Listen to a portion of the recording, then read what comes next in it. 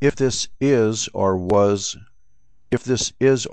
a lymph node, you might have a hard time recognizing that because it doesn't look like a normal lymph node. You can see a lot of lymphoid cells. You could see a lot of soft tissue, fibrous tissue, and fat surrounding this lymphoid area.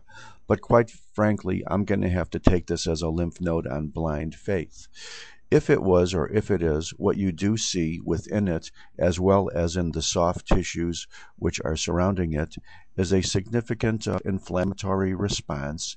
You can see areas of necrosis.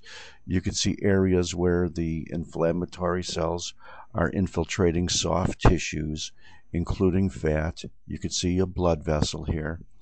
This is Lymphogranuloma venereum. This is another type of granuloma, which could be centrally necrotic, and it's caused by an organism called chlamydia. It's a sexually transmitted disease. It's rare in this area. It's more common in some of the more tropical areas of Earth. And of course, what I'm showing you here is really not diagnostic of anything. But when you get inguinal adenopathy in a patient with this disease, it could be a very acute type of adenopathy. It could be granulomatous.